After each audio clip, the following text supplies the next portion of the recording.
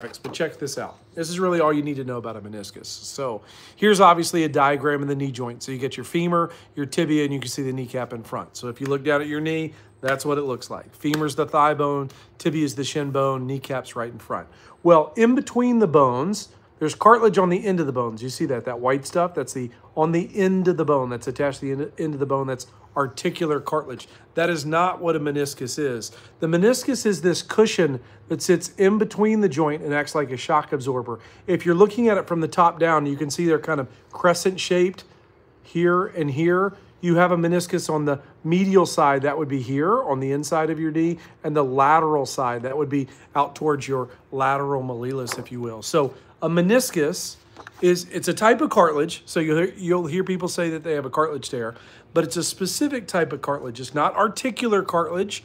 Articular cartilage is what's attached to the end of the bone. That's what wears away, and you get wear and tear arthritis. A meniscus is a separate type of cartilage. It's kind of like a cushion that sits in between the bones. I always explain to patients what it really is.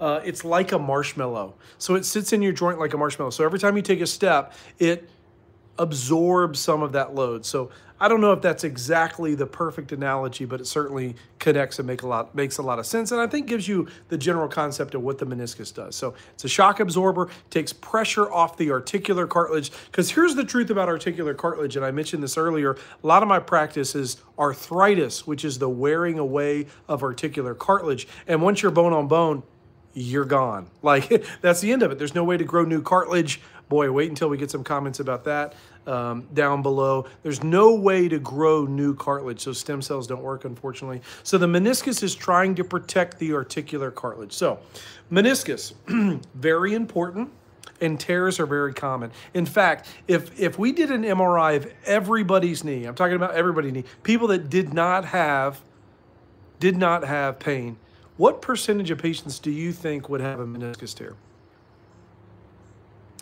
Dramatic pause. Would you be surprised to know that it's almost a third of people with no knee pain have a meniscus tear? Well, why is that? Well, it kind of gets to the causes of meniscus tears. If you're young and healthy, that tissue is very, very strong. So if you have a meniscus tear and you're say an adolescent or in your young adult life, it was probably from a specific injury. I mean, you were going for a touchdown or something crazy. You were on the ski slopes and doing something crazy, and you tore your meniscus. Those are acute traumatic tears. So that's a large category of tears. Now again, notice what I said. These acute tears tend to happen more in younger people because that meniscus is normal. So if you have an acute tear and the meniscus rips in two, let's say, that's a repairable situation. Here's what I mean. That big marshmallow, that crescent sitting inside the joint, if it tears in two, you can just sew it back together. So those are the acute traumatic that tend to happen in younger people. But as we mature, most meniscus tears are what we call degenerative. What that means is every time you step, the meniscus is getting squished. Every time you step, the meniscus is getting squished. And what actually happens is it just frays over time. So then you go into the knee. The meniscus doesn't look like a big, healthy marshmallow that's just torn in two pieces. Those are the repairable kind that happen in young people. Now it looks like mush. It looks like shredded cheese. So there's really nothing to repair. So in young, healthy people that have a acute or sudden onset of pain and a meniscus tear, those meniscus can be repaired. We'll talk about the recovery there. It's a way longer recovery versus if you're older, it tends to be more of a degenerative type of meniscus tear, which means it's kind of wear and tear. It's kind of shredded. There's nothing to sew back together. So two major types of meniscus tears, the acute tears that happen in healthy tissue and the more degenerative that happen as we age. So I was talking a little bit earlier about the treatment, and the treatment, if you repair your meniscus, is very different than if you just take out the torn part. So the acute meniscus tear, you may go through a repair, and I don't know if anybody listening now or later has had a meniscus repair, a true meniscus repair.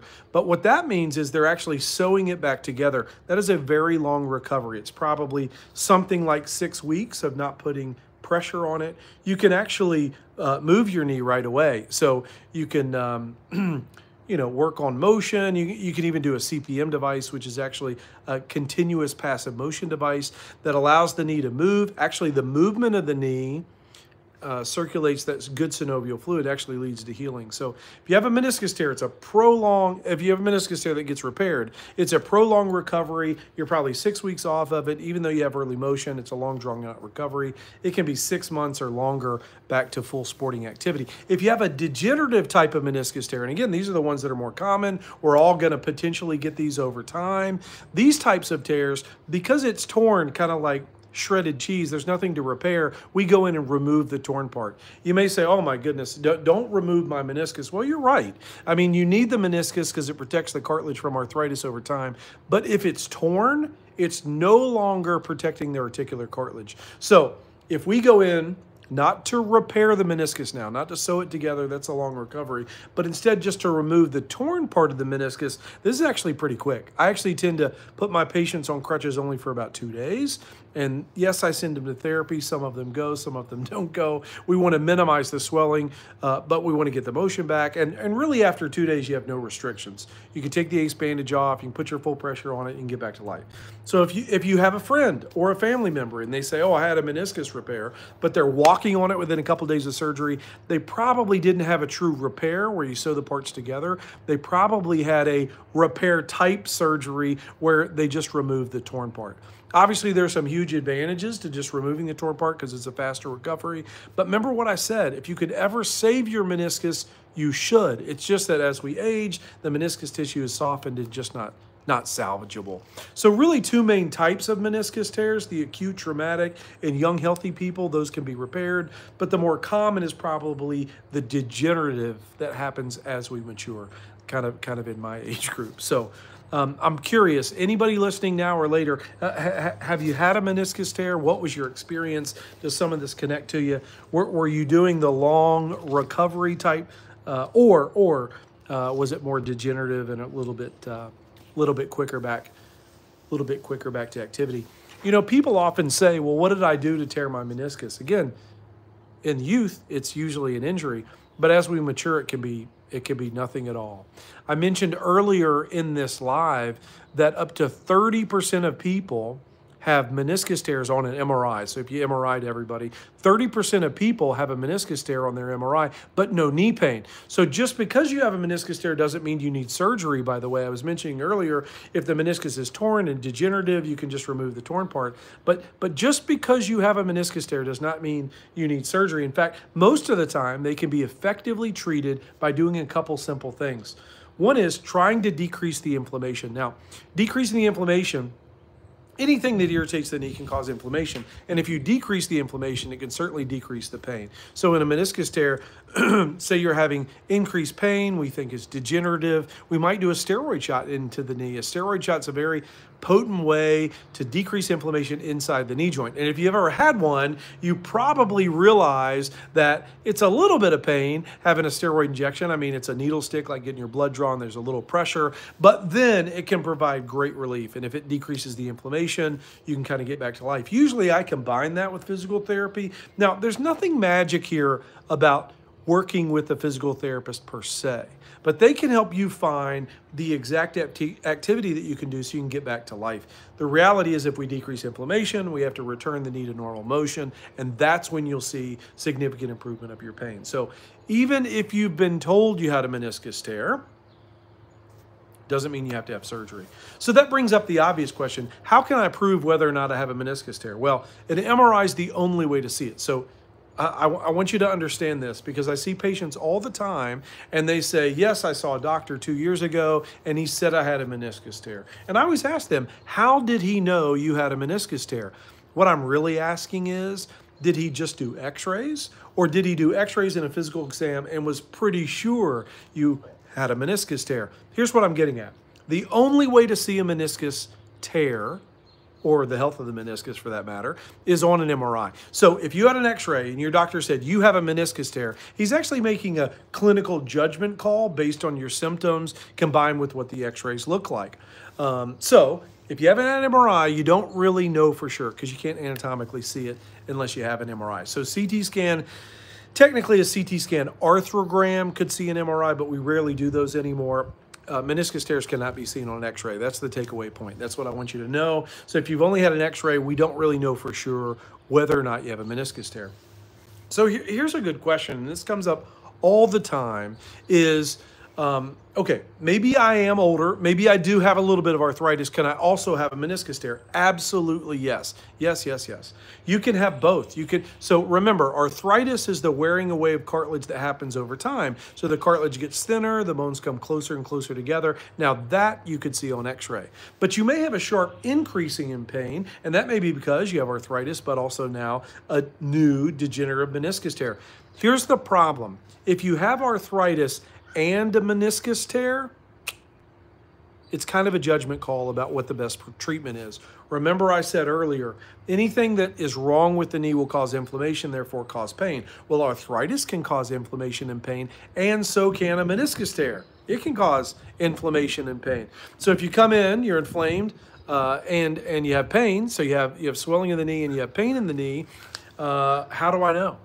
How do I know if you have just arthritis, right? Or if you have arthritis plus a meniscus tear? Well, x-rays are good. That's probably the first step that your surgeon makes, is getting an x-ray. And we can see how bad the arthritis is. The cartilage is worn all the way through and you're bone on bone. Now that's a separate problem. But assuming you don't have severe arthritis, how do we determine? Well, we try to look at your symptoms. What is the timing? You know, meniscus tears often come with a prodromal phase. So you might have had pain for a while and then all of a sudden it gave way. That's kind of classic for a meniscus tear. You may have catching, popping, and locking. These can be associated with a meniscus tear. But again, these symptoms can also be related to arthritis. I'll bet it's at least 4 or 5 times a week I see a patient come in and they say, I never had any pain until this event. Sometimes that description of pain is because of a meniscus tear, and sometimes it's arthritis. That's a very uncomfortable conversation to have with patients sometimes,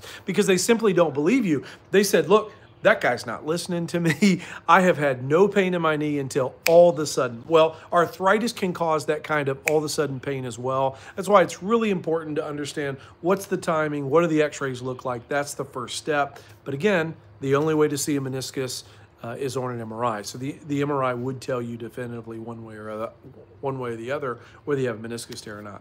What are your comments? I'm trying to find your comments. I got somebody looking into the back. I got to grab my notes. Sorry about that. All right, so signs and symptoms we talked about. Diagnosis we talked about. Treatment options. Look, decreasing the inflammation, returning the knee to motion. In a lot of cases, that will provide great relief. So even though you have meniscus tear, doesn't necessarily mean that you need surgery. But here's also what I would tell you. Meniscus tears have very little ability to heal themselves. This is what I mean. Remember I said the meniscus is like a crescent cushion tissue in the knee? Well, the outside rim is called the red zone. That's because it has some vascularity. The meniscus overall is not very vascular, but the outside rim, where it's attached to the knee capsule, has pretty good vascularity. The very inside of the meniscus has virtually no blood supply. We call that the white zone. And then guess what we call the area of the meniscus between the red zone and the white zone? We call it the red-white zone. So meniscus tears that are close to the edge of the knee capsule, so out on the outside. I'll show you here on the diagram again. So here's the diagram of the meniscus looking top down. So if the meniscus tear is out here on the edge where there is some vascularity, there's a chance, particularly if you're young, that you can heal that meniscus because it's in what we call the red zone. Actually, those also, even if it requires repair, if the tear's in the red zone, they're more likely to heal. But if you tear your meniscus on the inside, further away from the edge of the knee joint, we call that the white zone, there's very little chance that it will heal because it's not getting any significant blood supply. Now remember, even though you have a meniscus tear, doesn't mean it will always hurt and doesn't mean you need surgery, but the meniscus has very little ability to heal itself. So let's take a specific example. Say you're 50, you have some arthritis, you go and you see the doctor, he says, hey, your arthritis is not that bad, let's get an MRI, you're 50. And he does an MRI and you have a meniscus tear. But by the time you get back from your MRI, you've done anti-inflammatories, you've done therapy, you have no knee pain. The doctor says, look, you're 50, you have a meniscus tear, you have some mild arthritis, but you don't have pain, so no restrictions. Go do what you want. There are no restrictions if you have no pain. Great. So you go off. 2 years later, your knee starts to hurt again. Do you still have a meniscus tear? Anybody?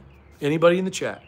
Do you still have a meniscus tear? Yes. You have an MRI confirmed meniscus tear, and that meniscus tear is always going to be there. It really has no real ability to heal itself. So you did good for 2 years. You had no pain. That's why we didn't operate on you. But when you return, now we have to answer the question, is it because the meniscus is inflamed again and painful? And if so, can we do anti-inflammatories and therapy again? Or is it because the arthritis has gotten worse? Because that's the nature of arthritis, is arthritis will get worse over time. But that could happen to a meniscus tear too. So let's say you have a meniscus tear. You're 50, you have a meniscus tear. It's a degenerative tear. We go in and take out the torn part of the meniscus.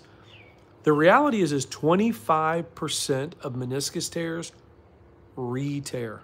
So they go in with an e-scope, but that doesn't mean you're necessarily done. Once that meniscus is abnormal, you've had a meniscus tear, they go in, they treat it best they can, they remove the torn part. Remember, if it's torn, it's not functioning. You can still tear your meniscus again down the road. So all kinds of interesting things about meniscus tears. If you have questions, drop them in the comments. If you're seeing this later, if you drop a comment down below, I'll check back to this live. We're going to leave this up.